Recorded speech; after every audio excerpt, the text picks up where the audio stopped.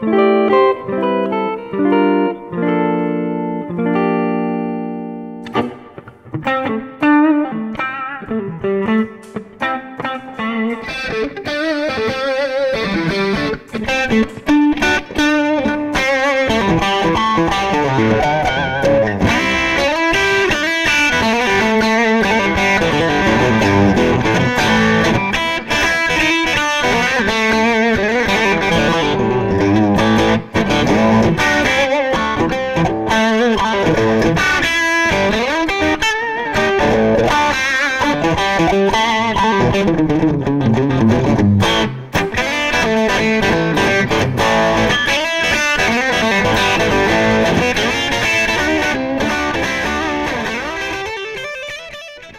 have with me the new Gittler guitar. It has a maple neck with an ebony board, jumbo frets, 2 humbuckers that are splittable with a coil tap, a 3-position switch, a tremolo.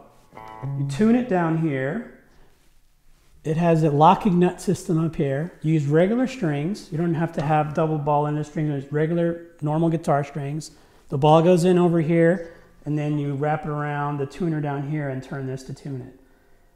I'll show you more about that in a minute. But in general, this guitar has a lot of warmth to it. A lot of tonal variations that are available.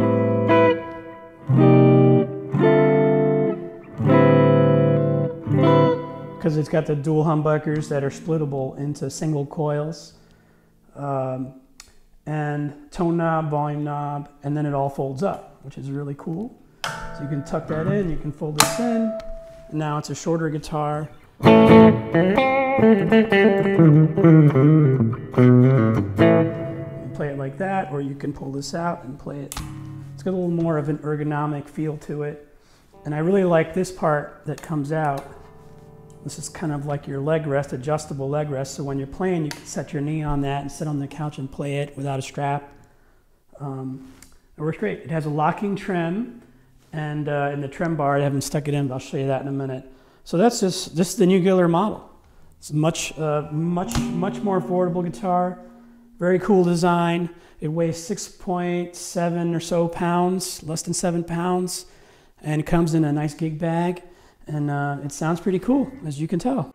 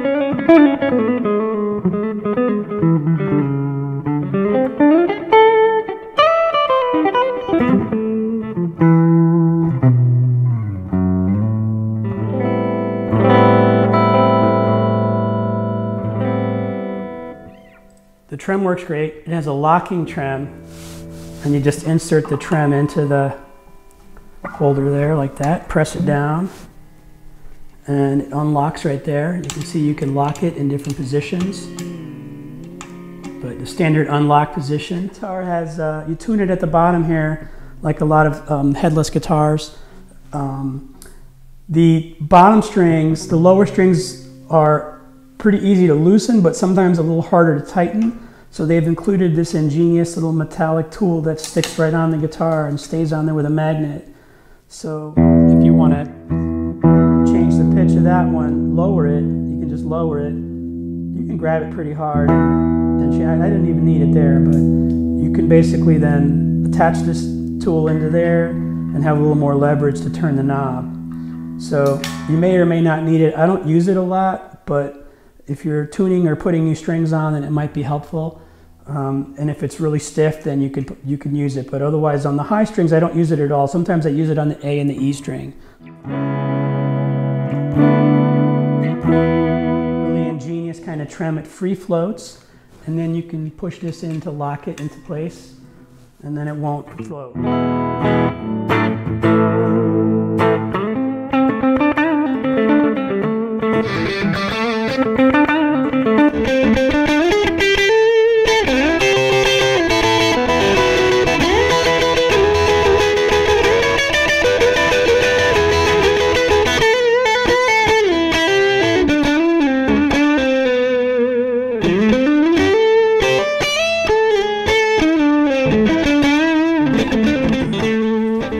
So the guitar comes in this really cool, nice little gig bag with the shoulder strap that you can attach to it.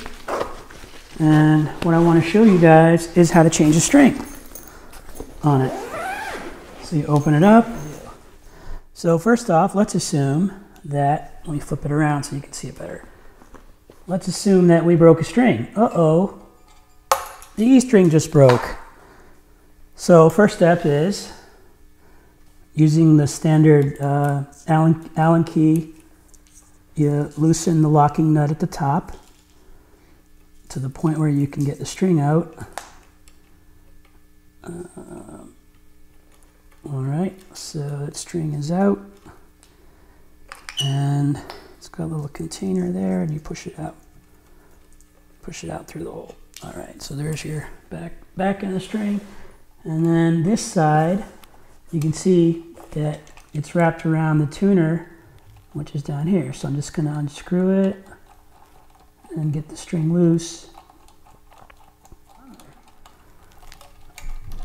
All right, there we go. So it just came loose. So we remove the string, the old string. Now we're going to take the new string and put it on. So get my new E string out here.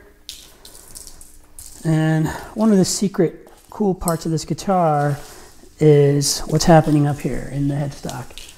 There's a special little pick compartment where you can store picks and things. That slides in there just like that. It comes out. You don't really need to take that out to change the strings, but I did. Push it into that hole, and then it comes through, and you grab it and pull it through. And then you can finger tighten this locking nut down a little bit, and now we'll get it tuned up. So it tunes right here. You can see there's like a gear that you wrap the string around, and this is the tuning knob for it. So you can find there's a little hole in the gear. So once you have the string through the hole, then you're just basically going to cut it here, a couple inches behind where it needs to be, and then insert it in the hole just like a standard kind of tuning peg has, and you start cranking it. All right, so we're getting close to the end here. It's starting to tighten up, and there we go.